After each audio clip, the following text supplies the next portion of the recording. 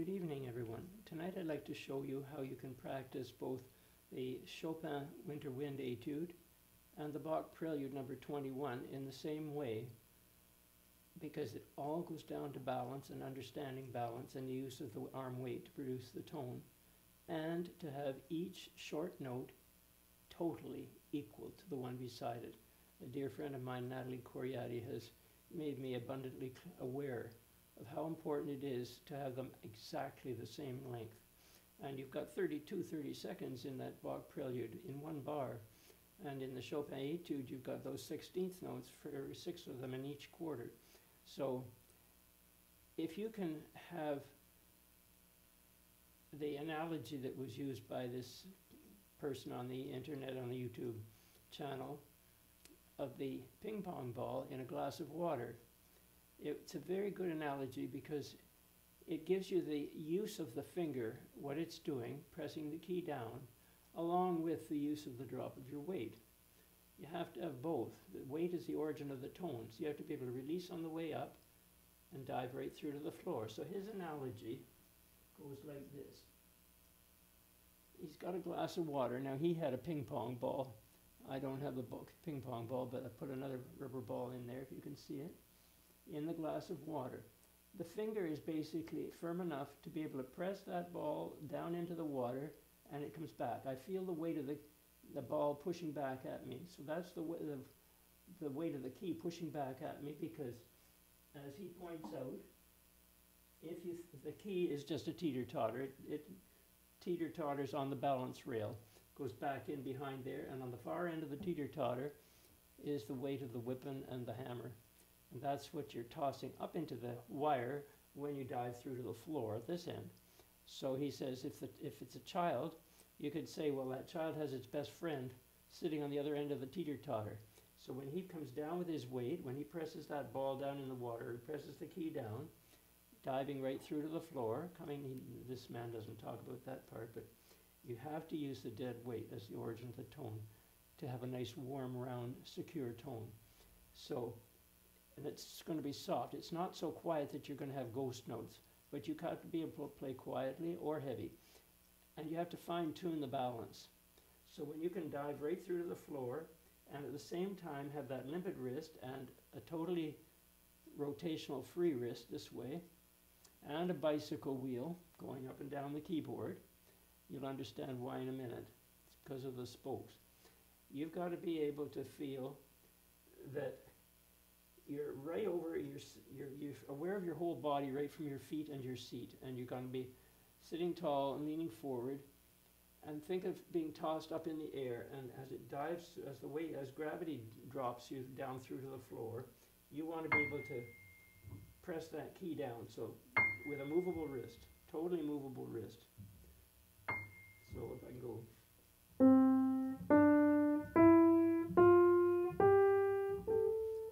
Each key has to be a balance.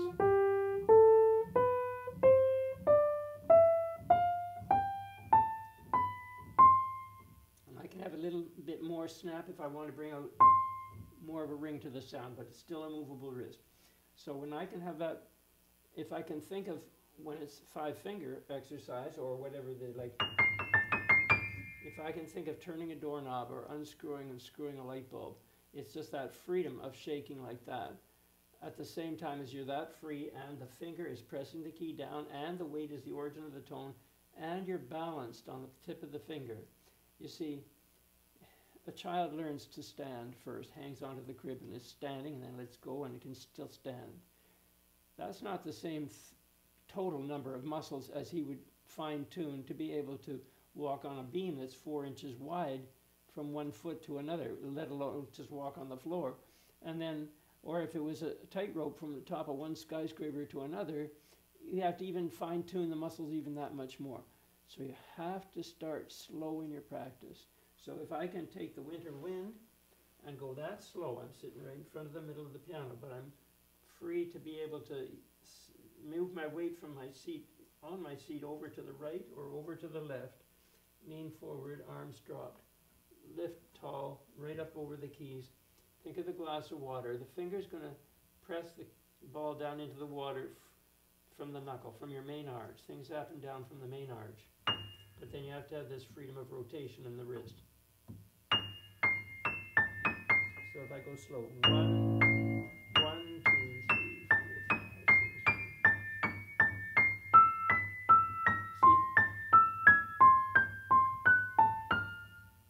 See, that piece is a chromatic scale every second note.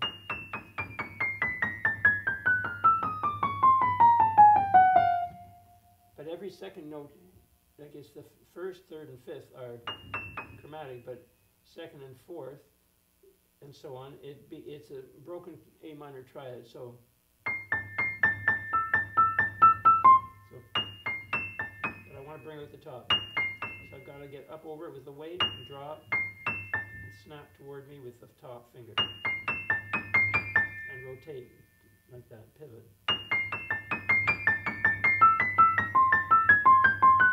But it has to be as steady as marching.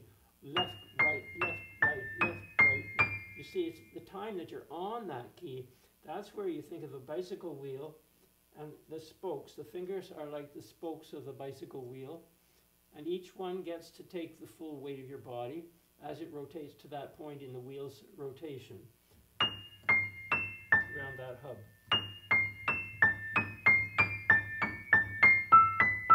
So top.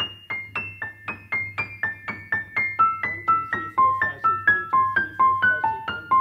So you want to do slow, and you set the metronome, for example, like that. 1, 2, 3, 4. Say left, right, left, right, left, right, left, right. So slow that you can hear yourself saying those words, left, right, and know that you're not getting any faster, so that it's not becoming left, right, and scrunching and making it uneven. A lot of the beauty of the emotion of a piece of music is written into it if you time it steady. So you have to keep it steady to begin with. So if I do the Bach Prelude, it's 30 seconds in every bar. So groups of 4 30 seconds, say, is 1/8. So 1, 2, 3, 4. Think of the ball, and each finger's pressing down like that. 1, 2, 3, 4.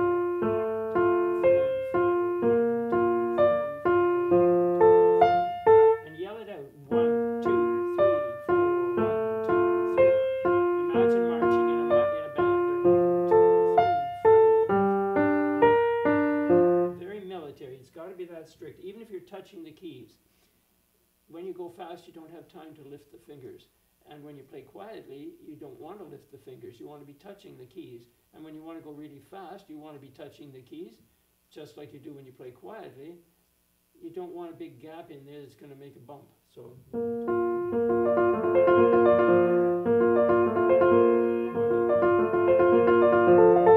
But here, 1, 2, 3, 4.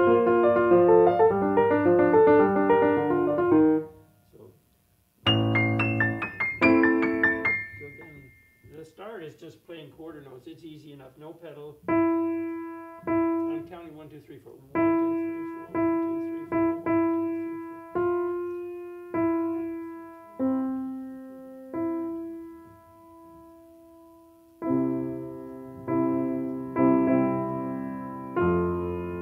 See, I have to toss it up in the air so the dead waits the origin of the tone.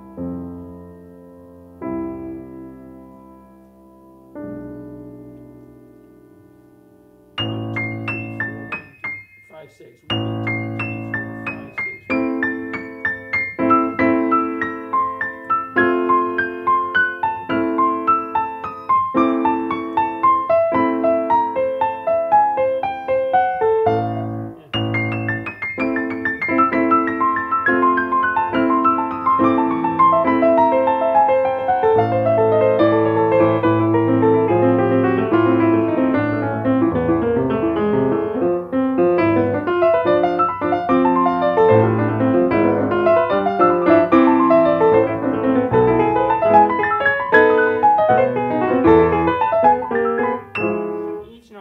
3, 4, 5, 6.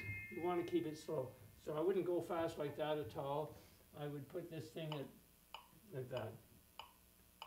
1, 2, 3, 4, 5. And yell it out like you're marching. Left, right,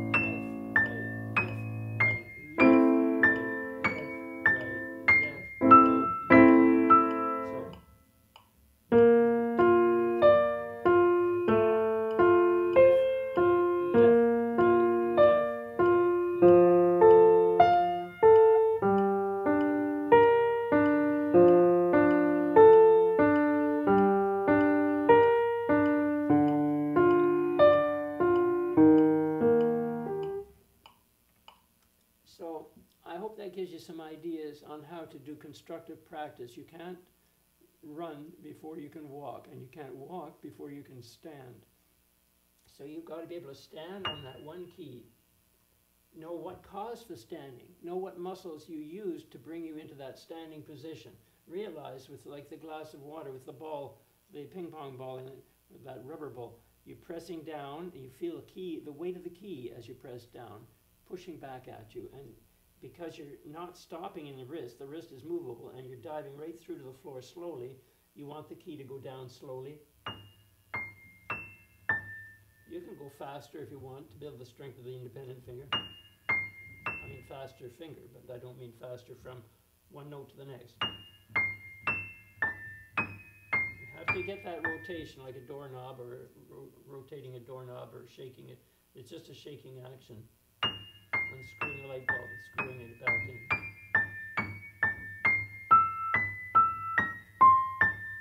You want to hear the top one and have more of a snap towards your stomach, but it's still movable. But each individual note is a balance. Imagine each individual note, you're standing on a beam, like a 4-inch beam, or you're standing on the tightrope that's between the tops of the two skyscrapers. You've got to fine-tune that balance, and then shorten the time between one step and the next. But when you can use the wheel, image of a wheel, like you can have balloon tires on a bicycle. Think of the spokes, and each finger is a spoke, and when you rotate that to the next note, you're on the next spoke, so that's the next finger, and then the next, and the next. So each one takes the weight in that way and supports it in the balance on the rubber of the wheel, and the rubber of the ball is what you're pressing against with your finger to lift the weight. If the child is on the other end of the teeter-totter, the boy's best friend is on the other end of the teeter-totter. When he lifts his friend up like that. So